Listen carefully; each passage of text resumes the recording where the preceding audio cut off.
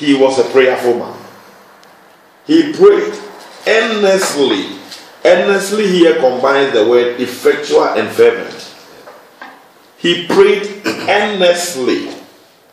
He prayed earnestly that it might not rain, and it rained not on the earth by the space of 3 years and 6 months. Earnestly, one day he went to Ahab and said, my name is Elijah the Tishbite. I live, or I dwell in the inhabitant of Gilead, and according to the word of the Lord, as I live, it shall not rain. You see, so many faith preachers have said he was a man of faith. He went there and declared, it shall never rain, and it did not rain. But James is now giving us details as to why it did not rain. It wasn't a faith confession. It was a prayer. It wasn't a faith confession. It was a faith confession. Is be thou, and it is done. You don't do anything about it, but it happens. No. So many people think that when he went to the king to say it shall not rain, it was a faith confession. It wasn't a faith confession. It was something. He did something to back his word. So when he said it, he went to pray. And the Bible says he was a man subject to like passions, and he prayed earnestly. He prayed fervently and effectual that it shall not rain. And according to the space of 3.5 years, the word that he spoke came to us. So one of the things that makes our word that we speak, sometimes when people make faith confession, it shall be well with me. I'm going to break through this. Faith confession alone is not enough. You need to back it with prayer. You need to do something, because the Bible says faith without works is dead. Faith without works is dead. So just saying it is good, but you need to back it with something. Okay. And he prayed again. You see, he prayed again, and the heaven gave rain. Look at it. He prayed first time and said, it shall not be rain. And heaven closed it, and it didn't rain. And within the space of 3.5 years, the man prayed again, and heaven gave rain. It means that heaven only answers prayer. What heaven does is heaven only answers prayer of the righteous people. When Elias said it must not rain, heaven answered. And when he went to pray again that it should rain, heaven also listened to it, and heaven answered. It means that the Bible says God is a prayer answering God. So anytime you are praying effectively, God will answer you, and whatever you are laying before him, it shall be done. So if you were examining Elias' life here, you say, what a powerful man of God. What is his secret? He said it shall not rain, and it didn't rain. He said it should rain, and it rained. What is the secret? The secret was nothing but prayer. Prayer. And he prayed again, and heaven gave rain, and the earth brought forth her fruit. Listen. Pastor, the righteous is also very heavy, eh? The qualifications of a righteous person. No, for Elijah, when you are talking as how he prayed and it didn't come. Apart from the types of prayer, he was a righteous too. Yeah, if you are not righteous, your prayer will hit the bar, and the devil will go that, this is mine. That's right. The devil will swallow it. So we need to try to live. Righteous here doesn't mean that you are totally white. It means that you are right in that particular thing you are doing. You don't have any blockades around you. It says that we should confess. Even before you start praying, you need to confess. That when you confess at that particular time you find yourself in, before God, you are white as snow. So God, that's why we're saying that God deals with that by mercy. You see, righteous doesn't mean that you are without a sin. Without a sin means that you are not only righteous, you are God. But Righteous means that when even you fall, you sin, you know you have sinned, and then you want to do it right with God and stop that behavior. And he prayed again. When he prayed again, look at the things that happened. Heaven gave rain. And when heaven gave rain, what happened? The earth produced.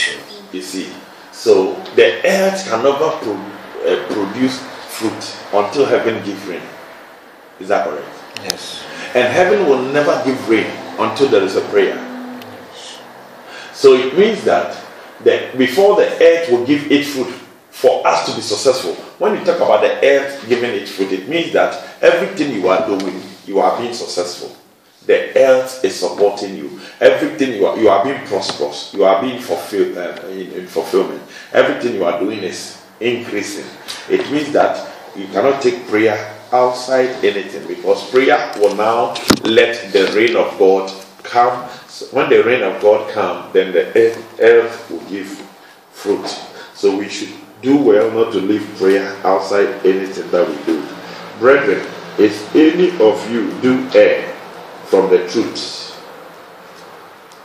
and one convert him, let him know that he which convert the sinner from the error of his way shall save a soul from death, and shall hide a multitude of sin. Verse 20. Let him not. Oh, brethren, if any of you do err from the truth, and one convert him, what does it mean?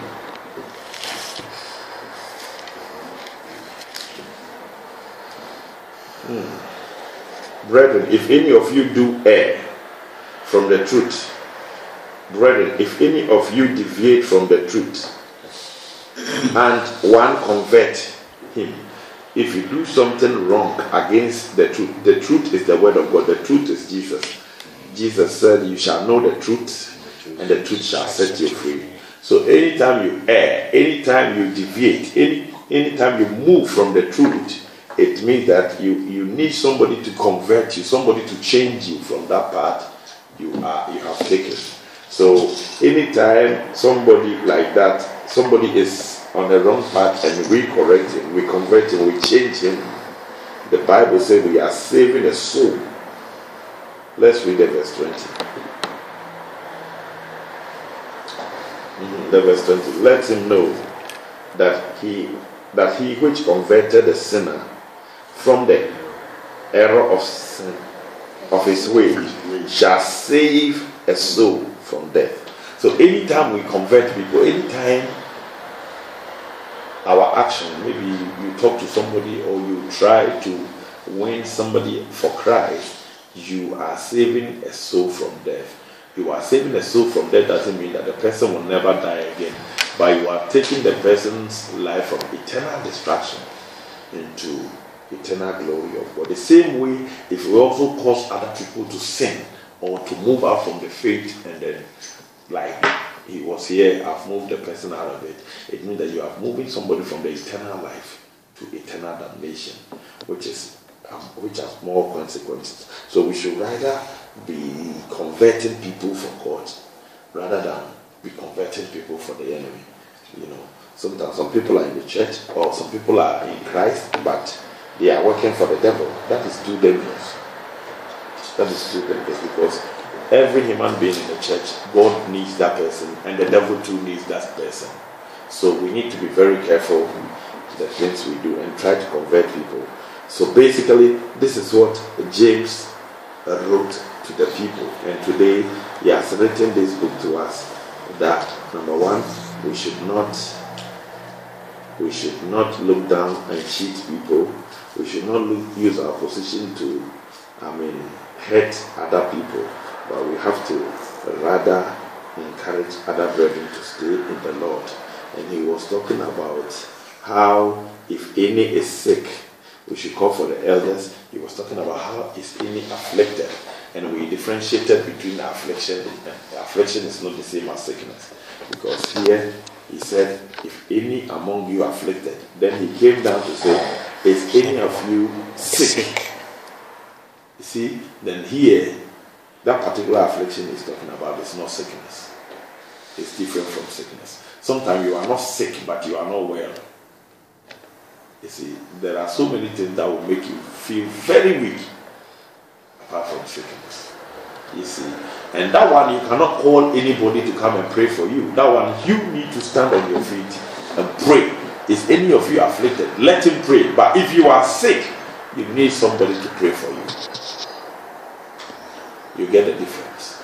When you are afflicted, you are not sick, you can pray. When things are not going well, you are not sick, you can pray. But when you are sick, it says the church, the elders of the church, and then I explained that it's not everybody that must be an elder of a church. The elder of a church is the same as maybe a bishop or a pastor of a church. The person must be ready to exercise pastoral functions. So if that person is not up to that level, there is no business conferring that title elder on him. Amen. Yeah, let's pray. Father, Lord, we are most grateful once again unto you. We thank you, Father, for your graciousness. Help us, O Lord, that we shall be converting people, O God, unto your eternal kingdom. Father, O Lord God, help us and show us your face. Let your glory be so great on us. Father, give us your power and of your grace, that at the end, when all works together for good, as you, God, has ordained it for us, we will not forget to thank you. We bless your holy name. In Jesus' name, amen.